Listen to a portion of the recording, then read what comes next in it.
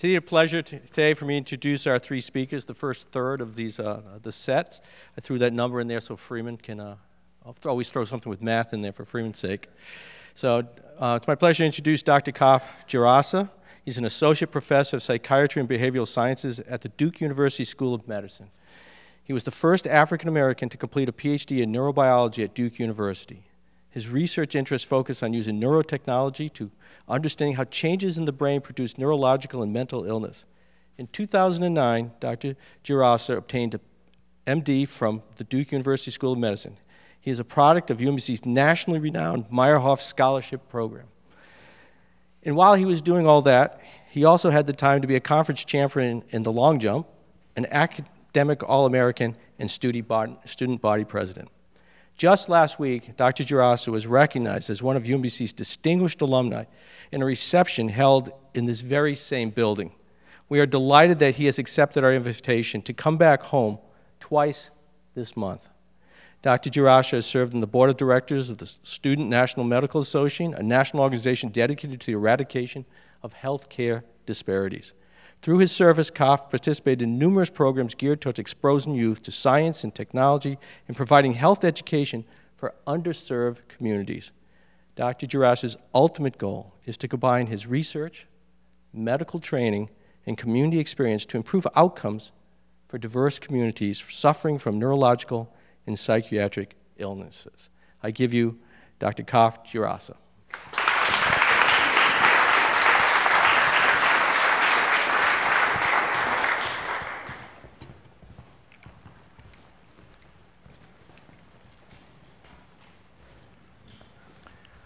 His friends called him CJ. He was 19 years old when he started getting messages from the TV and radio telling him to kill himself and his family. Just a couple months earlier, he graduated valedictorian of his class. He went off to college full of the hopes that he could change the world. But soon after arriving, he started having problems concentrating.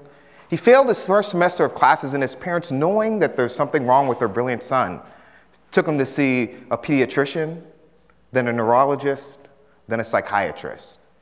No answers. The only thing that they did know was that CJ was in no condition to go back to school, so they kept him home that next semester. One day when they were all sitting at the kitchen table, CJ got up, walked up to his bedroom on the second story, opened the window, and jumped. His parents were still sitting at the table when they heard the crash outside in the bushes.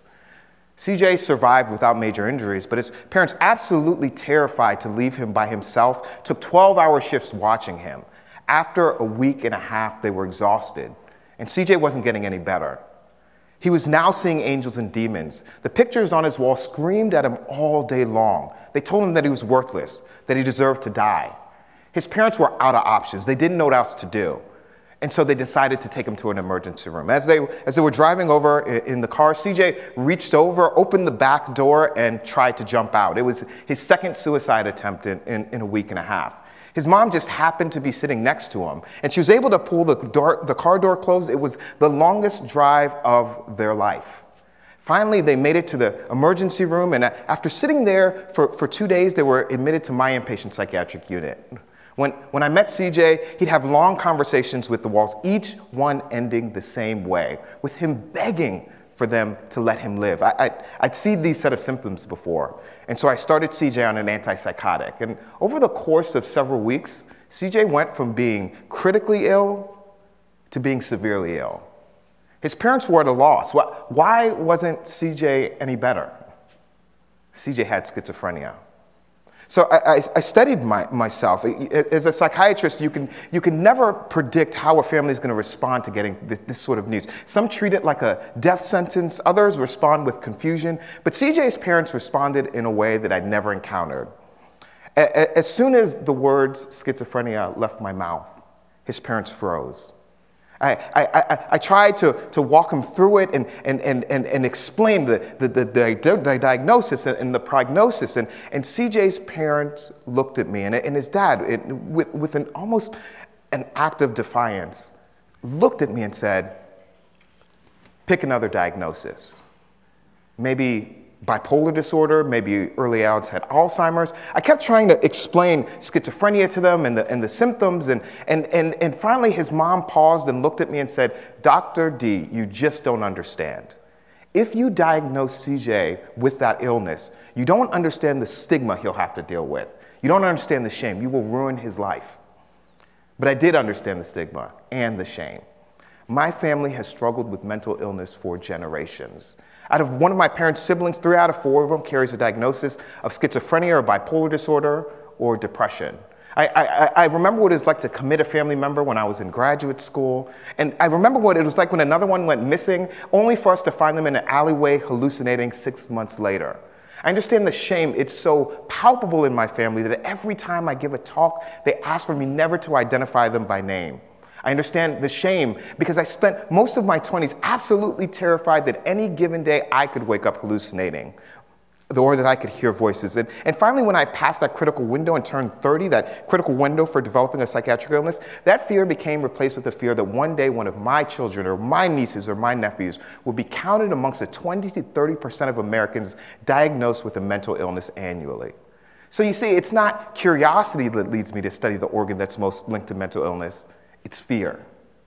The brain is made up of over 200 billion cells. Those cells and who we are interactions with each other. The nature of love and curiosity is locked within the organ that's the size of a piece of hair. For centuries, philosophers and scientists have tried to understand how this organ works. We've made a lot of progress. We now understand that there are differences between your left brain and your right brain when it comes to things like movement and speech and curiosity. But it turns out there was something that those early scientists and philosophers didn't understand about the brain. That there was this organizing principle that they couldn't see or touch. Electricity. Electricity is defined as a movement of charge. And what is remarkable is that it turns out if you think about one of the most debilitating mental disorders there are, this is the most debilitating disorder in the world, depression, the best treatment for depression is actually putting electricity directly into the brain. Now, you might be surprised to hear that this treatment, classically thought of electroconvulsive therapy or shock therapy, is still used at medical centers all throughout the country. So this brings me to the question I'd like to pose today. What if mental disorders are disorders of electricity? Electricity is defined as a movement of charge in the brain. Charge is made up of chemicals. Those chemicals are sodium, potassium, chloride ions, and calcium. Just under half of those cells are able to move the charges back and forth across their surface to generate electrical pulses. So you see in the brain, chemicals is directly related to the electrical communication between brain cells. For the last few decades, psychiatrists have focused on these chemicals. It's why you hear about things like chemical imbalances. But for neuroscientists, the holy grail is understanding how those billions of electrical pulses organize themselves to generate thoughts and feelings and emotions and movement. In principle, if we can understand how this process happens in a normal setting, we can then figure out how this process becomes dysfunctional in the case of mental illness. Now, for example, let's say you wanted to understand an electrical system, like a computer. You might take it apart, right? When you're young, we call it breaking things. When you're a little older, we have really cool terms for this. It's called reverse engineering. But the principle is the same. By studying each of the individual pieces, we can figure out how they work together. Now, as hopefully logic would dictate, before you started taking the computer apart, you would unplug it. And you might really understand how the motherboard was organized and structured and the hard drive, but you actually wouldn't understand how a construct like the internet worked, because the computer would have to be plugged in and functioning to understand how it's working. Classically, we've studied the brain with the power off. When we began to study the brain with the power on, we realized that there were little brain waves, almost like these rhythms that you could observe in the brain. And these rhythms work together in the same way that a conductor can allow all the instruments in a symphony orchestra to work together to produce music. These little rhythms were working together to allow brain cells to coordinate, to produce emotions and thoughts and feelings. So that brings me to the question that I'd really like to pose today. I'm a scientist, yes. I'm a psychiatrist, yes, but I'm also an engineer, actually trained here at UMBC. And what if these mental illnesses are actually not only a problem of electricity, but a problem in this brain metronomic system? You can see here how this metronomic system could work. So on the left, you see the brain wave, and every time the brain wave hits the top, we have the cells in the green fire, and every time the brain wave hits the bottom, you have the cells in the red fire. And you could see that the green cells and the red cells are coordinated together because of this brain wave. Now, it turns out, as scientists began to study this process, they found that this process exists in the human brain, it exists in animals, it exists in mice and other rodents, and you can also find that when you take animal models of disease, that this process becomes dysfunctional. So then the question is simple. If psychiatric illness is due to a disorder in the brain metronomic system, then our job as a brain engineer is pretty simple. The question becomes, can we find where these brain metronomes are broken in the case of illness, and can we fix them? In my lab, we accomplish this by implanting electrodes, each the size of a piece of hair, into the brains of animals. And then we're able to record electrical activity all throughout the brain as the animals are going through various behavioral tasks. We can then change genes in the animals to give them genes that give risk for mental illness, or we can expose them to stress or drugs of abuse. And then we use a tool called machine learning to understand the patterns in which electricity is organized in the animal's brain. Finally, we've developed stimulators that once we find where the pattern is dysfunctional, we can correct the electrical rhythms in the animal's brain and restore normal behavior. Now, I can imagine what you're thinking. CJ isn't a mouse, and neither is my loved one. The mouse doesn't hallucinate, it doesn't get guilty, it doesn't feel sad. But I don't think that's the point at all. I think that in the same way that we can use a mouse's heart to understand cardiac rhythms so we can develop new treatments like calcium channel blockers and pacemakers, we can use brain rhythms to generate new treatments that might one day be helpful for people like CJ. So CJ managed to pull through. He was fortunate in several ways. He had a loving family, he responded well to treatment, and he got really good psychiatric care early on. But for far too many people in this country, the best treatments we have available just aren't good enough. We need cures for psychiatric disorders. But what if we thought about this all wrong? What if psychiatric disorders are due to dysfunctional electrical processing in the brain?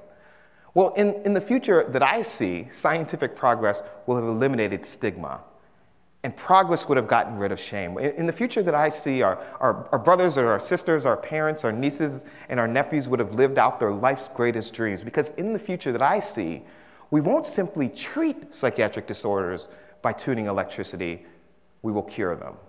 Thank you.